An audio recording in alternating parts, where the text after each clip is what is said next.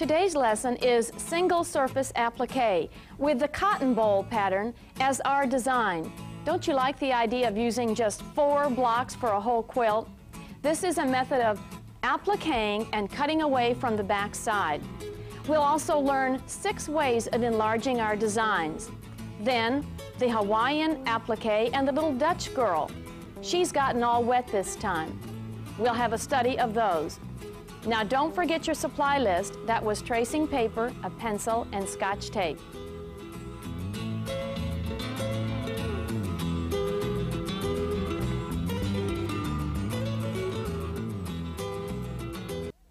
Applique. The word applique comes from the French word which means to apply or put on. And we see it in patchwork from its most simplest form, our all-American little Dutch girl pattern, to the most elaborate form, the Hawaiian. We feel very flattered that Ruth Izeda from Florida has made this wall hanging especially for our show. It's called Enchanting Palanehi. And I need to stand corrected about something I said previously about Hawaiian quilting. It is not authentic Hawaiian quilting if you try to cut away underneath this yellow portion. I had mentioned that that was a possibility. Say, for instance, if this design were the yellow were a lot lighter than the background fabric, that you could cut it away. But Ruth claims that it is not authentic then. So we want to thank her for making that point and making this beautiful wall hanging. I want to give you a nice tip on Hawaiian quilting or any other applique form, and that's something I learned by simply observing and watching. In fact, this time it was Chris Wolf Edmonds. I would encourage you to watch any of your professional quilters or even your next door neighbor and watch how she holds that needle, because you're going to learn something by watching someone else do that. When I had done applique, I'd always thought to go from right to left with my needle and turn that raw edge under and peer over that turned edge. In watching Chris, I noticed that she turns under that raw edge and then peers into that crevice, and it certainly works a lot better. Doesn't it make sense to put the needle in right underneath and then come, grab that turned under edge, and continue actually watching and being able to see what the needle does and perform that way? Now, our little Dutch girl has gotten all wet. Let's take a look at Betsy's wonderful quilt called That's Ducky. This is a charming design that Betsy Freeman has come up with. Can't you just feel the rain coming down and your feet sloshing around in those big black boots? The little girls are coming and going in bright colors. And it's going to be a unique quilt because the back side takes advantage of lap quilting. She has all the bright colors on the back side, and it will be called Somewhere Over the Rainbow. This is a nice pattern to think about enlarging also, maybe for a tote bag or the corner of a skirt, or even a little doll to go with the quilt. So we are now going to think about tracing our pattern and enlarging. Get ready to put your paper up on the set of the TV with Scotch tape. With your Scotch tape applied to the top and bottom of your tracing paper, simply place that on your TV screen and cover the whole screen. And now with your pencil, we're going to trace the outline of the Cotton Boll Quilt.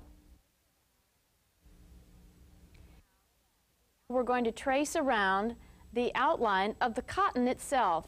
See it bursting out of the entire area, and that is your template number 1. And mark that in the white outside area. Then number 2 starts up, and that is the pod, and then come over on the other side, and that's your second number 2 template. Now while you're there, you're going to do this little green area right here and right there, and that's number 3. There's another number 3 over here, and those are both done. Mark those number 3 template in light green. Then number 4 starts here, comes up, and all this is in your green fabric accenting the white and the gray pod. That was number 4. Number 5 is this last large leaf area, all the way around, coming down. That's all one piece. And number 6 is the stem. Come all the way down, arc over, and all the way up. And number 7 is that little base of the stem. Now, you have the design on paper, and we're going to learn how to enlarge it.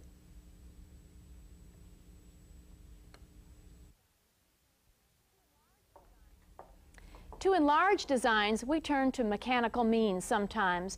Now keep in mind, if you're an artist, you can just draw these designs on paper. But a lot of us have to rely on other means.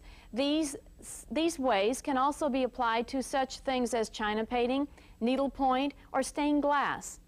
The first one is the opaque projector. It's the only mechanical means of projecting a solid image on a wall. It works best in a darkened room and also on a cart that has wheels so that you can move it forward or back. There is a home enlarger machine that you can order from the back of a magazine, and they work very well. It sometimes relies on a very small design, so you would have to go to a copying machine and have that design reduced. Of course, there's your favorite home carousel. That would mean taking a picture of your design with a 35mm camera and then putting it into a slide tray. And you remember our eagle from last week, projecting that.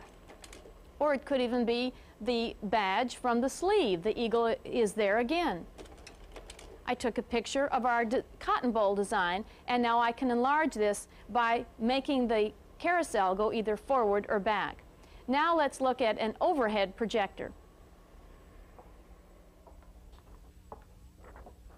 This device also enlarges or reduces, but it does rely on some clear acetate, which you need to purchase at an office supply store, and get a special pen to go with that. Then simply trace your design on this, and as you can see, the eagle is then transposed. And we'll take a look exactly how we used the eagle last time.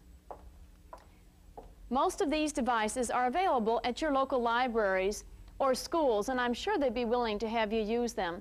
Can you see the eagle? Now for the pantograph.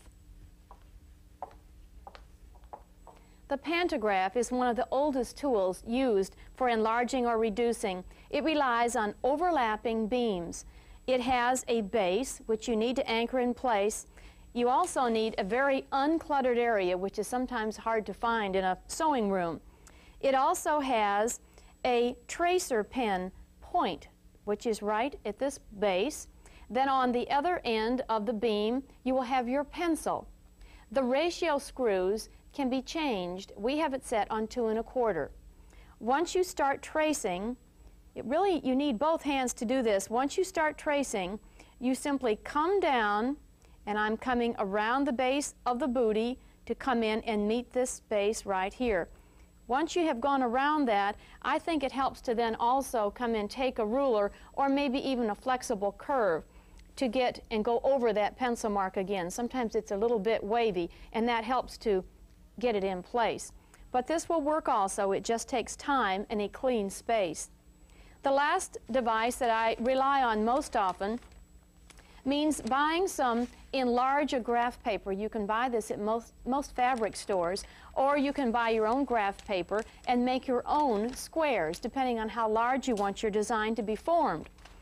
I would also make a grid that can be placed over your original tracing.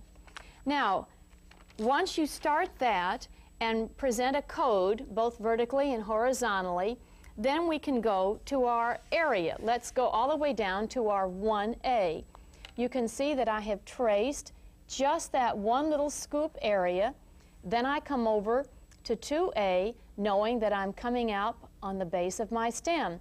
And you just continue. It takes time, but it's well worth it, and as long as you're doing just section by section, you'll see it grow. Now, we're getting closer to doing our actual applique. It means deciding on our templates. We had the cotton itself, which is template number 1. Now, being number 1, that means it's the first figure to be put on our foundation piece. Number 2 are the 2 pods. And notice the important thing, I have made a grain line on each one of these figures. They are to be placed parallel to the outside of your block. You want all these figures that you're applying to the solid foundation to be in line, grain line. All right, number 3, there's 2 number 3s, and then there's another 3 over here. Number 4 is the one we'll be doing today, number 5, and number 6, and then the stem inside is number 7. So once you have that coated, this becomes an important tool to refer back to. You need to know where to place these figures every time. Then go ahead and make your templates. I have found that I am increasingly relying on freezer paper for working with that because, and this is a little tip onto some of our further shows, the waxy side of the freezer paper will adhere to the back side of fabric with a dry or just a dry iron set on about a moderate heat. So I would make all the templates. As you can see, here is number 1, and then number 2, the pods, and then number 3, which have already been done. I have several of these in progress. Number 4 that we're doing today, number 5, and number 6 and 7. Now, as you can tell, the Cotton Boll Quilt is done. I am working on the sham, and I have several of these in progress, so you'll just follow along with me today. Your base needs to be prepared, and I like to think of that as being cut 24.5 inches square. Now, finished, that means it'll be 24 in your quilt. I have gone ahead and placed a gray border around this 24-inch square because I wanted the cotton to look like it was just bursting out of the whole quilt. And that's exactly what happened. This initial piece has been put on, and once it was put on in the system that I'm going to show you, then the back of the foundation was cut away. You can see exactly where it came from. Here is the piece which was cut away. The only place that this overlaps is where the white meets the print foundation. The same thing for the pod. It was placed and then cut away on that side and on this side. It was cut, it was sewn, and then cut away. So now we're going to go, our next step after making the templates, coating our big master sheet, is going to take our number 4 and we're going to cut out this figure to put on this. We'll go now to the dry iron. With the templates ready, we are now ready to apply it to the cloth. Keeping the grain line in mind, for instance, here's a fabric with the selvage, and because the waxy side is going to adhere to the back of the fabric, simply place this is my grain line right here, and then press that. Once that is in a stationary position, then I can start cutting. Now do not cut exactly on the edge. Give yourself about a ½ inch all the way around this figure. Now the particular fabric that I'm using for this one has already been cut out. The beauty of the freezer paper is that I can lift that and once again simply position that. That is my key for how much I'm going to cut out. Now I need to find exactly where this is positioned on my cloth. So we have to go to the transpose step. With a light box situation, this could be a sunny window or in this case a real box with a light in it. I am then going to take this off, position this exactly where I want this to go, align this again, knowing that once that is in place, I can pull that out and then trace around this figure. The tracing line will be exactly next to the white edge. I'm doing this so I can sew right on this edge. Holding this in place, I will then trace all around this, and once that's been traced on the exact leaf edge, I'm ready to sew at the sewing machine. Hope you've admired my dress today. It's made by Joe Diggs from Portland, Maine, and it's just full of applique. We're at the point where I have taken our template number 4. It has been drawn around. We know the exact place to do our straight line of stitching. Now that straight line of stitching, I'm just finishing that, is anchoring this figure in place. That positions it so then I can trim around the outside. Once that's been done, I will come and with my palms up and with these applique scissors, it allows me to come in very close to this figure. And as you can see, I'm cutting away the excess. That was why I cut that fabric a ½ inch wider all the way around, because then I wanted to come in very close. It wouldn't have worked if I'd cut the exact size. I would have had a hard time sewing that close to the edge. The other two marks that you see on here have been marks that I have transferred from the template onto the fabric. That tells me that in this area I needed to anchor it in place, but I don't need to do a satin stitch there, because my leaf, my last leaf, number 5, will overlap that area in just a few minutes. So it won't be seen, it'll be underneath. But I would continue this cutting away with the palms up, getting very close, and that's going to give me a line to zigzag on, plus the stationary and the reinforcement of the straight line of sewing. Now I have one that's a little further along, and we can see exactly where to go from there. It has all been cut away, and my next step is to place a piece of tissue paper, thin paper, on the underneath side of this figure. And sometimes it means turning this over so that you know you're going to cover all the green area, and you'll simply have to pin that in place, and then I'd probably remove those pins again when it's on this side. Then pin this in place, and I will start my satin stitch. Now, I think it's important that you probably test the size of the satin stitch you want first on just any kind of a makeshift piece of fabric.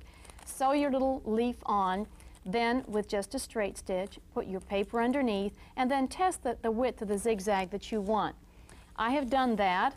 I need to change and put my embroidery foot on my machine, and then I'm ready to start my machine stitching. I would start exactly my satin stitch at that mark, and knowing that my zig and my zag are going to cover the raw edge but also encompass that straight line of sewing. Put my machine on zigzag and then down to probably a very tight satin stitch. Now I'm ready to cover that. Now one thing that's kind of fun as you're doing that satin stitching, it's a pretty wide satin stitch, and as I get close to the point on the leaf, I'm going to narrow it. It's a very gradual thing, but you can control that as you're doing your stitching, and I think you'll like that as it's happening. I'm not quite there yet. You'll like what is happening with that paper underneath, though. See how nice and smooth that is? Now, I'm going to start, as I'm coming to the point of my leaf, very, very gradual, until I get almost to the very point, and it's almost down to nothing. Then put that needle down the machine and turn it. And then make sure that your paper is straight underneath. Then go wide again. And you're covering, and where you're going over previously sewn satin stitching, you'll feel it kind of come up and go over, but it'll make it just fine. Now, this pattern could be done with hand applique, but I really like doing it with a satin stitch. There's a sheen to the threads. You know that it's very sturdy and very strong. And now I'm going wider again. Now I'm going to continue that. In fact, when I get to this point, I might even want to continue that satin stitch down a little bit, just to give some definition to the leaf itself. I'm going to continue that, and I'll show you what I mean here. It is important when you're doing this kind of satin stitching to keep a lot of thread on hand. You will go through a lot of thread. Now this is a good place for me to stop and backstitch in place and lock that so I can show you the next procedure that happens. At this point, if I had gone around the entire leaf, that I can come and very easily, and I think you can see this, simply tear away the paper. Yes, there's a little tiny bit of paper underneath that zigzag, that satin stitch, but that won't hurt anything. Now the other thing that makes this whole technique so special is that once that has been done, and I'm going to go just in the area where we've done the satin stitch, you then have to kind of lick your fingers and pull that apart. And taking those nice sharp scissors, I'm going to come and find a little hole, And it's this material on the back side that I can then come and remove.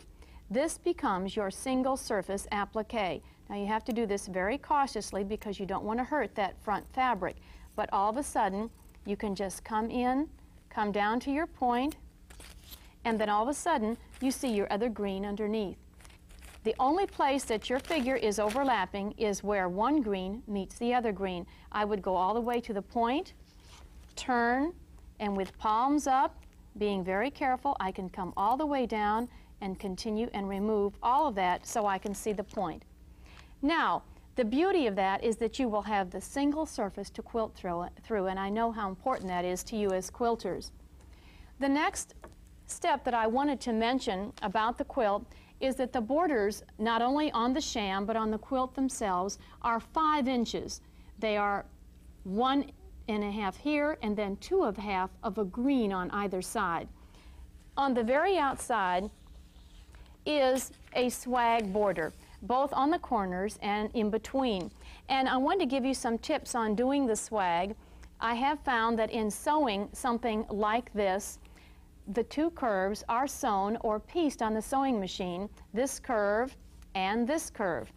I do think it helps to find the midpoint of curved pieces such as this, both on this piece and on this piece, and then match those up starting at the center and sewing out. Start here and sew out. I think that works very, very nicely. Then once that curve has been sewn or pieced, then this particular seam can be pieced also. Then the next step would have been, once that was done on your swag border, and these are 7 inches by 10, by the way, 7 inch this way and 10 this way, then you would come and simply position that scallop, kind of the repetition of the bursting cotton, on the base or the bottom of your border. Notice how that has been simply placed on top, and then I have done just straight stitching. I'm at that point where we just simply cut away. And I have one more cutaway to do. Once that is done, then it's time to take my paper, just any piece of paper would do, of course, place this on top, and now this time with white thread both on the bobbin and the top, I would do my satin stitch all across there. Once that has been done, then what's my next step? I'm going to cut away this back fabric. Isn't that nice? I can come here and then cut away. So once again, this would be an angle that's really too difficult to piece on the machine, but I have taken advantage right there of that overlapping, just the orange and the white overlap in just that one position. Now there's one other little figure in this quilt that I know you've been wondering about. And of course, what's a cotton boll quilt without a boll weevil? We can have them on the quilts. I know the farmers don't want them in the fields, but it is a cute little insect with a strange little long snout, and he has been designed to go in the 4 corners of the quilt. Now, I wanted to give you just a few tips in putting him together. It is based on some unusual figures, kind of a hexagon, elongated one, and this figure also. Once the triangles are sewn to the body, I would then take advantage of our hole punch with our templates. Remember how important that is. Here is our template, knowing that we're going to punch out those holes, and once they are in position, then you'll know that you sew just up to that hole punch, which is your 1/4 inch, stop and back stitch, and then the little head is in place. Then the trapezoids can be sewn down just to that place, and you can see the little blue dot lined up, stop and back stitch, and then it will swing readily around. So that once you get that done, then you have this hexagon applied to the bottom of the bug. Now you're probably saying you thought all insects had 6 legs. Well, this one only has 4. Every once in a while we can have some artistic liberties, and I only put 4 on them. There's 2 other legs underneath someplace. But that is the little boll weevil that goes on the quilt. I'd like you to look at the quilt with me for a few minutes. I just love the quilting in this. I want to commend and congratulate the Holly homemakers from Pocomoke City, Maryland. They did a superb job. And just look at the lovely cable design that we have used in the overlapping borders, and I think that's very effective. And the bursting cotton coming over the gray, I think they did an excellent job, and I certainly want to congratulate them. I hope you enjoy making a cotton boll quilt, and even more importantly, I hope you'll enjoy coming with us next week when we have a tour and insight into the cotton production. It's called From Field to Fabric, and it's a marvelous chance to understand what's happening with cotton in our country. We hope to see you then. Thank you for joining us today.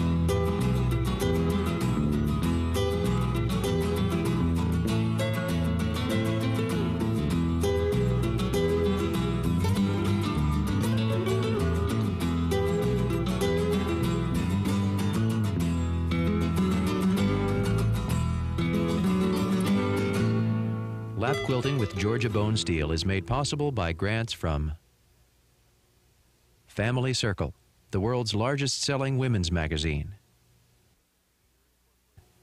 Ginger Incorporated, makers of scissors and shears for home and industry. And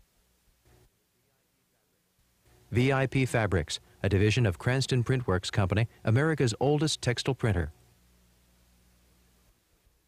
Georgia Bonesteel is the author of Lap Quilting, More Lap Quilting, and Georgia's New Ideas for Lap Quilting. These books are published by Oxmoor House and are available in libraries and bookstores nationwide.